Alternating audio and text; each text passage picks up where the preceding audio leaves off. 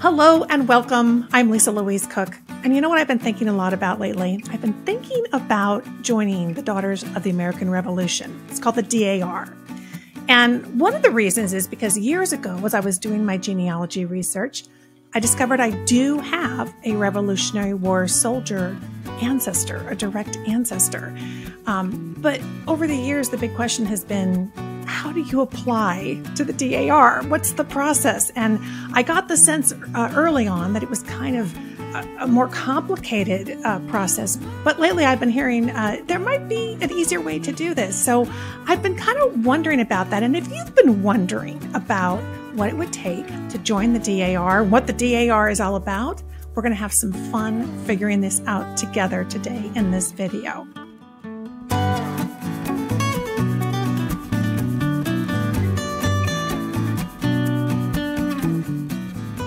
You know, recently I was the keynote speaker at the South Carolina Genealogical Society Conference, and I ran into Barbara Jurs. And in fact, I ran into her many years ago in Atlanta, very early on in my career, and she was very, very encouraging. But this time around, when I saw her, she was encouraging me about joining the DAR. And the fact that there's so much information available on so many of these Revolutionary War soldiers that it's not that hard necessarily to connect up to other people's work that they've done. So with that encouragement and her offer to help me in this process, I've invited her to the show today to help us all. Welcome to the show, Barbara. Well, thank you, Lisa. I am just so excited to be here because DAR is a passion of mine, and I have been a fan of yours since the very first time that I saw you speak in Atlanta about the internet genealogy. And then it was so much fun this summer to be presenters. And my position now in South Carolina with the South Carolina DAR is the chair of the State Lineage Research Committee. So I have the opportunity of working with daughters all over South Carolina to work towards applications and what we call supplemental applications. And I still am a registrar of our chapter. My chapter is the Battle of Cowpens chapter. And so I have the pleasure of helping many ladies discover their lineage, prove their lineage, and be accepted into the DAR. And as we were talking a little bit, you were mentioning about the Daughters of the American Revolution, and so many people have the misconception that it is just a lineage society. But DAR was founded in 1890, actually October 11th coming up, and it is a service organization. So many people do not know that it is a service organization. Some of the things that we really emphasize are historic preservation, education, patriotism, but some of the other things, we foster good citizenship and we honor our ancestors. We are devoted to educating youth, preserving our past. We promote genealogy, American history, and all kinds of service projects. Anything that you have an interest in, you can find a chapter to either use your talents and gifts to help the chapter and the state and the nation. We log in our service hours all over the nation in different chapters. So it is a very vibrant and very exciting type of organization to be a part of. You're so lucky because you live in the state of Texas, and our brand new President General is from Texas. So our President General is like the CEO of the whole organization. And she just began her administration in late June, early July.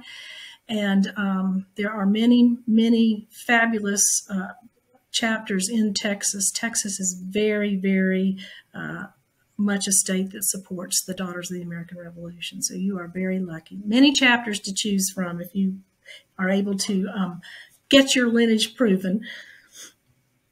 I'm happy to hear it. Okay, so let's start at the beginning because there'll be many people watching who are in the same boat that I'm in, knowing that they're pretty sure they have a Revolutionary War ancestor. They think they know how they connect to that person. Give us kind of the high-level overview of what are the steps of the process? And then we can kind of get a little more into going through those steps with my situation. Well, Lisa, there are many ways to start the process.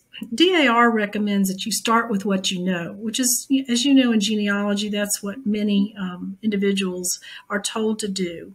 And so you start with making your pedigree chart or writing down as much as you know about your family and begin finding documents. I work with each individual a little bit differently, so sort of in a multifaceted way. If the individual knows she has a DAR relative, that really is a good way to start. So if you have a mother, a grandmother, an aunt, a great-grandmother, and you know that name, that is very helpful because she will have a verified application that will provide you a lineage that has been verified by DAR.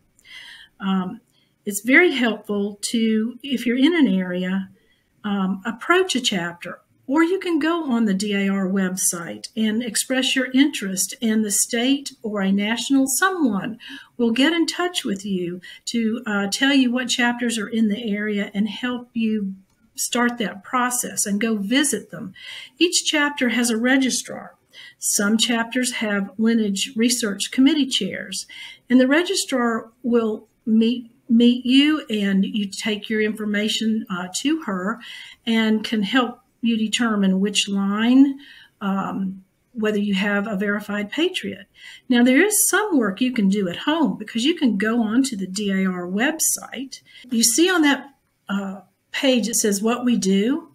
So a non-member can look all over this website and learn in more detail the things that I was trying to tell you about what the society does. But at the top, you'll see join, GRS, give, members, genealogy, blog, and shop. And the join button will take you directly to the area that I was mentioning that can help you fill out an interest survey or get you in touch if you don't know someone in your area. And then the section that says genealogy, if you click on that, the genealogy tells you all kinds of things as to where you can begin. Like it says, start with what you know and speaking to your relatives and begin collecting documents. But there are some databases which we can't show online, but the ancestor search, the member search, and the descendants database all have information of all verified applications that go back to the very beginning. So in your case, you had told me you had an ancestor, and that was the first thing that I did before I even looked at your pedigree, to see if he's in the system, to make sure there were not any red notes, meaning that there were problems that have been discovered since a person went in, like service or maybe an error in lineage. And then I can go and look to see how many applications there are. When was the last one that got verified? And you can do a lot of that on your own. When you have identified a chapter that you're very interested in, the registrar has the ability to go a little bit further and to see what we call images to utilize in the process of helping the applicant. But there's a lot you can do on your own. Let's just say, for example, that you did not know who your patriot was. You could use the descendants database if you had your pedigree chart, and you could plug in the names of all of your descendants. And a lot of people don't use this base, but it's wonderful for genealogists anywhere because you can find lineages. So you've put your chart up there, and I actually did this in preparation to see where would be an applicant in your line. I was hoping that maybe I'd find a great-grandparent or, someone much closer. We all hope that as registrars. But I was able to identify 2 children of your patriot, who is, we were talking about whether you pronounce it Yehu or Jehu. And there were some children that were identified, not and one of yours is a verified, the son Henry.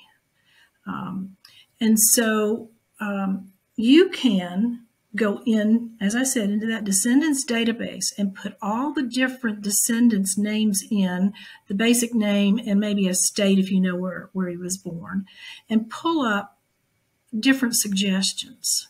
And that helps, especially if you don't know if you have an ancestor. But if you have an ancestor like you did, then I sort of start at the top. Because at the time we started talking, I did not know your full pedigree. The other way is like the DAR suggested, is that if you know your pedigree, you would go work your way up.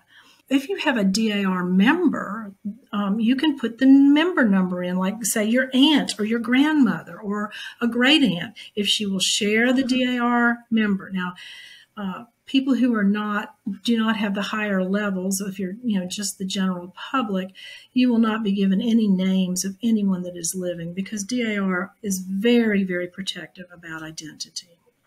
Well, that's terrific. So it was an advantage then to have my pedigree chart. If somebody's watching and they haven't gone that far back, then really it's starting with the genealogical research, citing your sources. We're going to need those sources, it sounds like, to make the proof along the way of the connections. And there's the website. Barbara, when we were talking about the search links that we showed there, do we need to have an account? Is there any kind of restriction, or can just the general public go in and start searching? The general public can search, absolutely. You can get lots of great hints. You can put in ancestors' names to find out if they are a verified patriot. You can use the descendants and see if any of the descendants are in lineages. You can use the membership to see if you find that there is, if you have an aunt that is a member, it will put that in and find out whether there is a verified lineage. Hopefully it is and doesn't have some things that come about, because as more and more applications are done and more research is done, sometimes those early applications that were not done with the sources that we utilize now with the genealogical proof standards, they were many times hearsay or letters or books. And DAR has, and rightly so, been putting a lot of emphasis on the proof, because it is proof of bloodline, the biological line. And I also forgot to say too that they have a wonderful section that's for Bibles, Bible records. Now you can get some hints as a non-member. But again, when you work with the registrar can actually help you with your research to identify whether there's a Bible with your actual family, because DAR has been collecting Bible records and still is collecting Bible records, transcribing them. It's a fabulous project. We also have what is called the GRC, and that has many books, and DAR daughters have been transcribing, going to graveyards, going to repositories for many years, and transcribing and making books that can be utilized either for hints or, in some cases, when it's an actual transcription, is accepted for part of the lineage proof. The library link to the DAR is incredible. And then there's a Patriots Index also. So you can go to the Patriots Index and find out about all kinds of patriots. The DAR has an incredible amount of genealogical information that even a non-DAR member can utilize. I know many of the Sons of the American Revolution applicants, because the SAR usually accepts a DAR application, not vice versa. And they will often go on the public site to see if there are lineages to help with the individual in their SAR application, and also other societies too.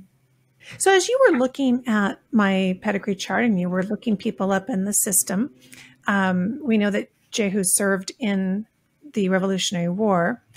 does the system, when we go and search, does that tell us that I indeed have somebody at some point who was a member? Did you find other members, or there must have been somebody, I guess, who tied into that same ancestor. But how do I know when I look at it what work I might need to do to make sure that I can prove that I connect to that?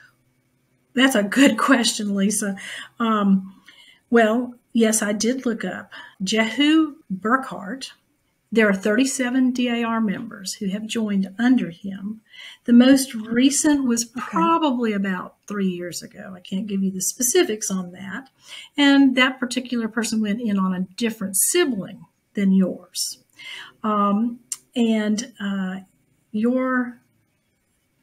The son is Henry. And it's also, that's another really good point when you're looking for your patriot. If you do know a patriot, knowing who the child is, whether it's male or female, is extremely important, because that helps when you pull up on the database. It helps you figure out which applications will go under that particular child. As doing genealogy, you always have to remember that sometimes you've got to go out into the sibling lines. Now, you were lucky in that Henry was proven, but let's just say that there was another sibling of Henry that you descended from, and he had not been a proven line. You would want to find out what documentation the descendant, the DAR member, submit for that sibling. Maybe there's a Bible record that lists all of the children. And that's where, when you really begin the process seriously with a chapter and with a registrar or a lineage research chair, well, the registrars are actually able to go in and look at the many of the documents that were submitted to help you in your genealogical proofs.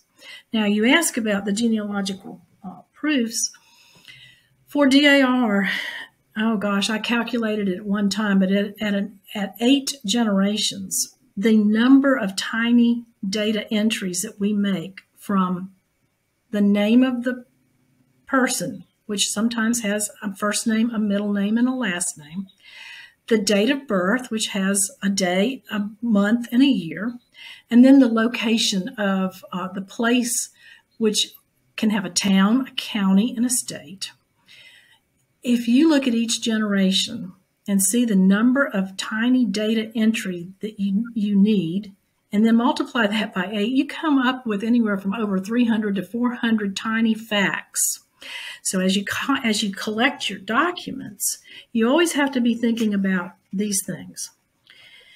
You need to be able to prove a date of birth and a place of birth, and a date of death and a place of death, and that varies according to the generation. So in generations 1, 2, and 3, DAR expects completeness. And so you would need to, for example, for you would have to provide a complete amount of information for your birth. And it used to be a requirement that if you were married, you had to provide your spouses. That's now optional. If you have children or nieces and nephews, you may want to go ahead and do that, or anticipate grandchildren, because it makes it a whole lot easier. As you know, sometimes getting vital records is tough. And if you go ahead and do that and have it in the system, then it gets verified. Now, once you hit the 4th generation, the 4th generation is a tricky generation in the sense that DAR says that beginning with the 4th, you only have to provide a minimal amount of information, and that is either a place of birth and date, or a place of death and the date of death. One or the other, not half of each. However, many of us have ancestors now where the 4th generation is in a time when vital records are available. And so DAR expects that if the vital records are available, you should try your hardest to get those. So, and registrars advised me, and my mentor registrar, who'd been a registrar for 33 years, who I took her place, she always taught me, as well as many other registrars, treat the fourth generation like the third. In other words, try to go past the minimum and try to get your death certificates and your birth certificates. The marriage certificates, I really encourage, because once you get back, it proves the name changes. And it is the easiest way to either get a marriage record, and there is a difference between a marriage record and a marriage certificate. Try to get that, because that's the easiest way to prove a name change. And so then you follow that rule from the fourth generation, treat it like the third. That's just good advice. Then the fifth, all the way up to the patriot, follow that same procedure. When you get to the patriot, there are a lot of little caveats to it, because the patriot has a set of data that is required. And if it's already verified, you don't have to redo it. The spouse has another. And the registrar has a guidelines book, and she can tell you specifically what your scenario is, because she can go in and look to see how many pieces of data are missing. But basically, the patriot needs a date of death and a place of death and a birth. But the wife, it can vary depending upon whether she... Are we going to be submitting this information on a printed form? Are we providing the information to the registrar and they are entering it? Or are we entering directly into a website form? In what method are we going to be delivering all this in our final application? Well, good questions. DAR has paper forms that are still being utilized, and we now have gone to electronic version. And the electronic works really, really wonderfully if the member is able to contribute electronically and work with the registrar, who also has been trained to do that. Some people really, really like that. You just have, it's a teamwork approach, and it can be done, long distance. Some prefer to still do the paper. The normal process, and I can use yours as an example. If you had approached me and said, hey, I'm interested in joining the Battle of Cowpens chapter in South Carolina, I'm moving there, I would download your Patriot, and I would take the most recent application, and in your case, it was about 3 years ago, and I would download it and do what we call build an app, so that there would be an application populated automatically with your ancestor. And I would take out all of the generations that have nothing to do with you. And then that's when I would look to see, oh, did Lisa have a great-grandmother who was in DAR? And if you had, then I would go to that application and download it and merge it, or copy and paste it in. And that's where each chapter is a little bit different depending upon how large they are, how trained their genealogists are. Some chapters have big teams where the registrar can download that application, send it with the permission of the applicant, and have people work with that individual and help them build it. Others, like in my case, so many of the ladies need a lot of help with the lineage research, and I'm training people in my chapter. I can send your downloaded one to a trusted DAR member and say, Lisa, I would like you to be working with this particular person. She can send it to you electronically and let you fill it in as to the best of your ability with the documents that you have. The electronic version is totally different and has a totally different set of process, and that's where you do it in a chapter where that is being practiced. It sounds like it's a teamwork approach, as you said, with a local chapter. So how does a new applicant decide which chapter to join? Do they each have their own website, or do we do that through the main website? That's a great question, too. We've had several Texans move to South Carolina, and they found out about the chapters in my region by going to the DAR national website and filling out the electronic information. And it gets filtered back to our South Carolina membership chair, or maybe directly to a district director, or maybe to several chapters of the regions, which are the names for our presidents, or the registrars. In your particular case, and I did a little bit of research to find out what chapters are in the area where you live, and I can share that information with you, and then you can contact each of those chapters from the website. I just put in a search, Texas DAR chapters, and there is a long list of chapters all over the state, and many of them have fabulous websites, and it tells all about their chapter, what their projects are, and sometimes they have Facebook pages, sometimes they have listings of the different awards they've won or the different projects that they are involved in. And then I encourage, most chapters now love to have guests.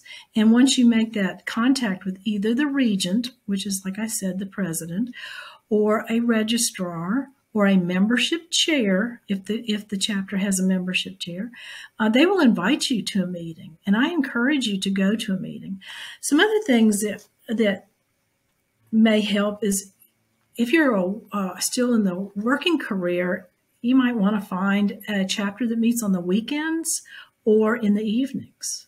But if that doesn't matter, it may be that choosing a day of the week is more important, because you might have other obligations, say on Mondays and Tuesdays, you can't go to. There are all kinds of ways to start the investigation.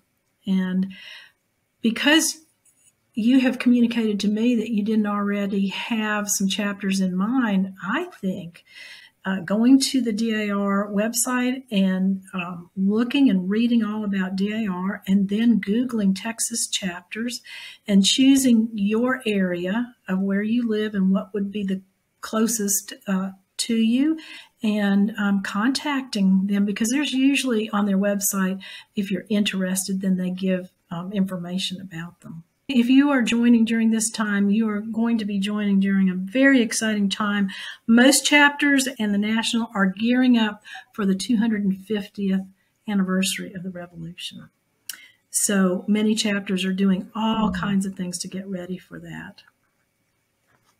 Well, I'd love to just wrap up and have you share. I'd love to know, what has been involved in the DAR meant for you? What do you like most about it?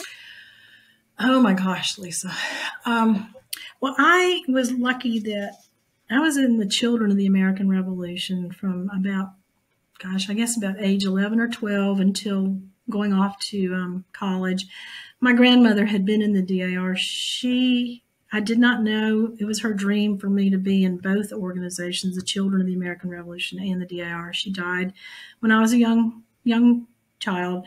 But she instilled in me, as did all of my grandparents, a love for genealogy and patriotism and history.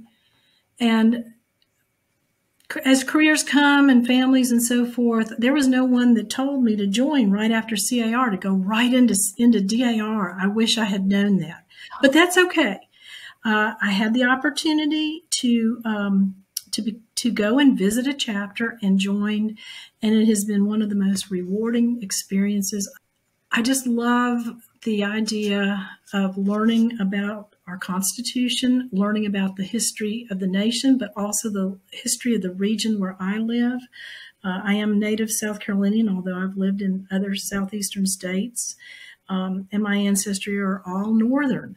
And I learned so much about how the backwoodsmen and the militia in the upstate of South Carolina was so involved in the Battle of Cowpens and Kings Mountain. Having grown up in historic Camden, South Carolina, where the Battle of Camden was, I was very aware of that. I also love the projects that many of the chapters do. We support veterans. We support patriotism. We support education. We give scholarships. We do all kinds of things for schools. it's just unbelievable the amount of service that we can do. And so I love that aspect of what we as women are doing for our nation.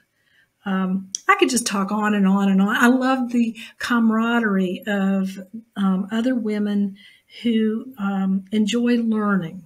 And so many of the chapters have incredible programs that can touch on all topics. And I know that my education has just grown so much. And then, of course, loving genealogy as I do, working on applications and memorializing these ancestors and honoring the ladies that join and telling them the stories that I discovered that they may not have known. They just might have known. I know I had a Revolutionary War ancestor, but in the process, you're starting from the time you are born and having to research or look at all of the generations, and you learn things about your family and learn things about the family that you are helping the applicant with that they don't know, and they learn so much heritage. I could just go on and on. You can tell I'm so excited about it. I think all the lineage societies have this enthusiasm and excitement also.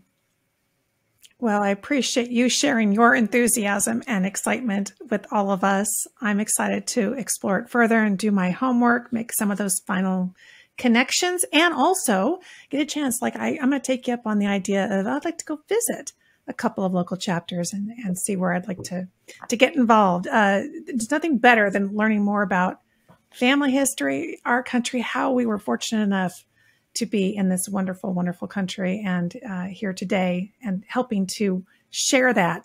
I have a new grandbaby on the way, so there's just lots of generations to come.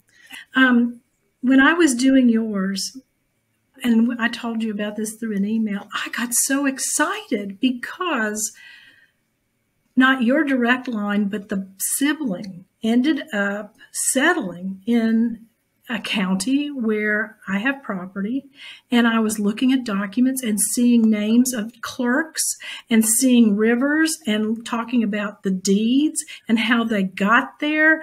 And I was like, oh my gosh, this is just so wonderful. I wish you could see pictures of where part of her family went to. But even before that, the North Carolina connection and the Yadkin River Valley is just such a beautiful area. And I was like, oh, I wish I could show Lisa where part of her family came. Well, of course, the sibling that ended up in Ashe County came from parents that would have gone into that Yadkin Valley. But that's part of the thing of being able to share with someone that lives far away from their ancestral area and tell them how, if you've had personal experience with it. Yeah, and it's amazing how many connections we all have. I'm sure that happens a lot as you visit with different people that are part of the DAR. And certainly we find that in our genealogy serendipity of people we sit next to at the archives of the libraries. It's amazing.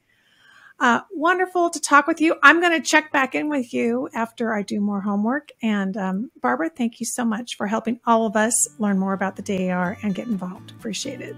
Well, it has been an honor, Lisa, to talk with you and to share your excitement, and also an honor to represent South Carolina DAR and the National DAR and my chapter. So thank you so much.